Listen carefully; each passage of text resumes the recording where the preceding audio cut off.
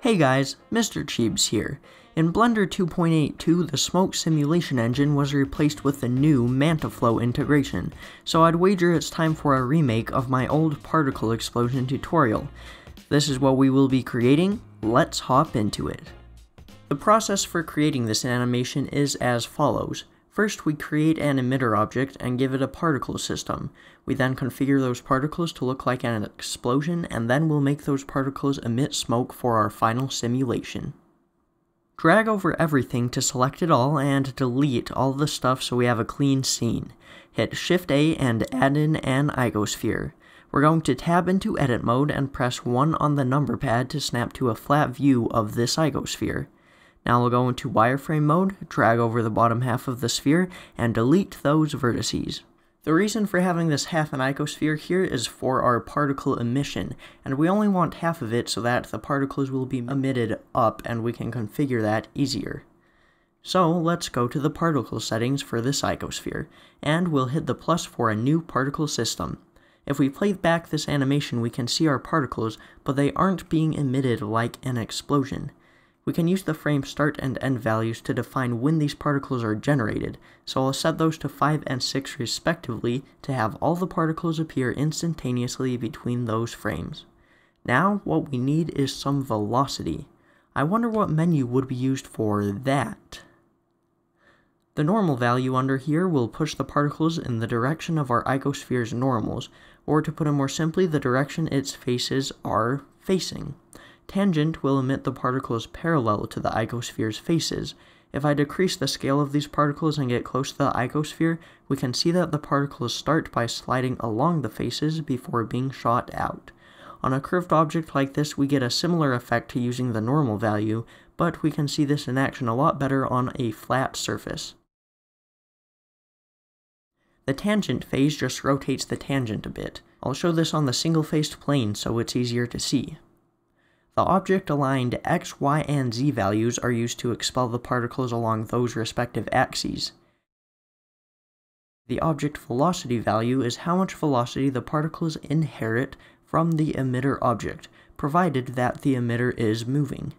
And that last slider, randomize, does exactly what its name would imply, randomizing all the velocity. So for an explosion, we want to increase the normal velocity to get some force. I'll set this at about 10 meters per second. We also want to give this a bit of randomization to break up this uniform distribution, so I'll set that at 2. And to make this go further up, we'll increase the object-aligned Z to about 10 meters per second. If you find that your particles aren't sticking around long enough, you can increase the lifetime value. This defines how many frames the particles live for. And you can also increase the lifetime randomness to make the death of these particles less uniform. Our particles still aren't looking random enough, but we've done about all we can with our velocity settings. What we could do now is go down to the Textures menu and add in a new texture. We're going to use this texture to define what particles get some velocity, so it's a bit more variable. Now that we've added that in, let's go to the Textures tab and switch the type of texture to generate it to clouds. Let's also increase the size of these clouds to something like 0.75. We don't need much detail for this, so let's decrease the depth to 1. Now we can open up the influence menu and toggle physics velocity and decrease the influence just a little so it's not impacting our velocity so much. We do need something for our particles to collide with, so let's add in a plane. We can scale it up, go to the physics settings, and toggle on collision. Increase the stickiness here to about 2.5. This way the particles won't really bounce. Now just make any final tweaks you want and increase the number of particles. I used 100,000, but you may want to do less based on the speed of your computer. Then open up that cache dropdown and bake your simulation. The next step in this process will be to convert these particles to smoke. Mantaflow simulations are created with an emitter and a domain object. We will use the icosphere as the emitter, and the smoke will be created from our icosphere's particles. With Mantaflow, both liquid and smoke simulations use the fluid physics type, so let's enable that for our icosphere. We want to set this as a flow object so that it can introduce smoke to our simulation.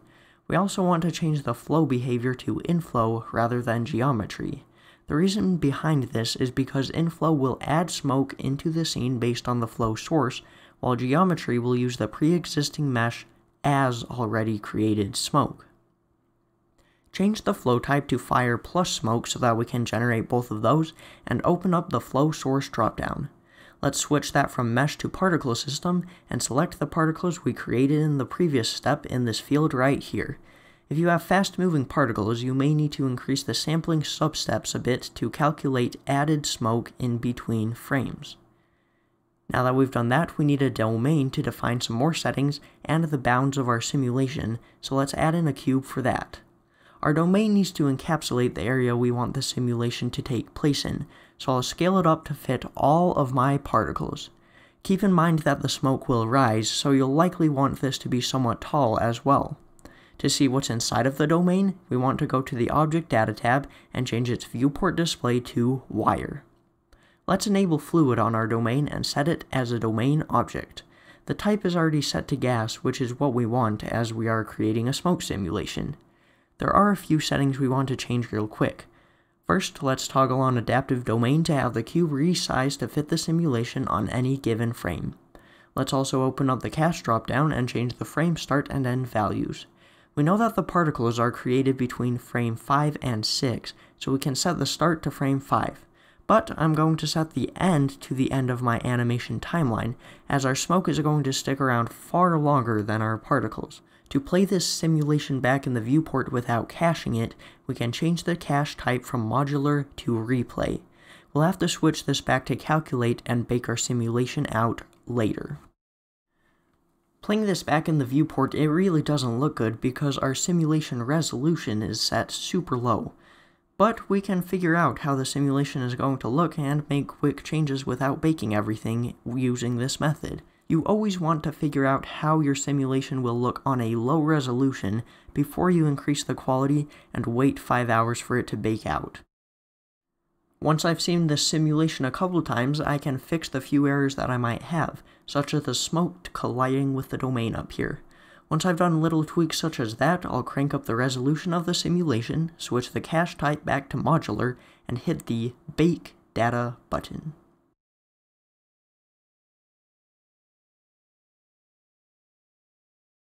When you have your base simulation, you can actually go bake noise on top of that to add an extra layer of detail. Toggle on noise and you'll see your simulation disappear. This occurs if the noise is not baked, so make sure to leave that off if you don't want or need the higher detail.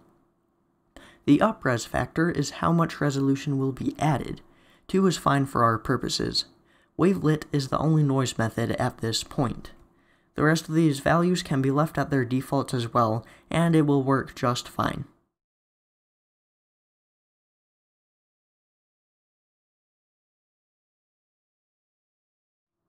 Now that we've baked out our noise, we can do some materials. Those are actually going to be pretty simple. Drop down a principled volume node and connect that to the volume on the material output. Add in a volume info node and connect that temperature to the emission strength. Then just choose a good color and you get the flames. I'm going to render this animation in cycles as it gives way better results for smoke than Eevee. Nonetheless, I'm going to show you a few small things that you can do to get your volumes to render way faster. If you go down to the volumes dropdown in our cycles settings, we can see these 2 values. The higher the step size, the faster the render will be, and the lower the max steps, the faster the render will be as well. This makes a huge difference for render speed, and you actually don't need to crank these for quality most of the time. I rendered this animation right here with a step size of 1 and a max steps value of 50, and it looks completely fine.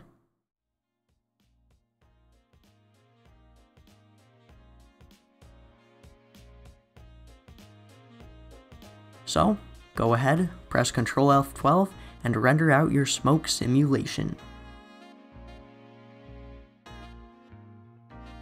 If you want to see a more technical breakdown of Mantaflow smoke sims, then leave a like on this video and comment so I can see if that's a tutorial you guys would like me to make.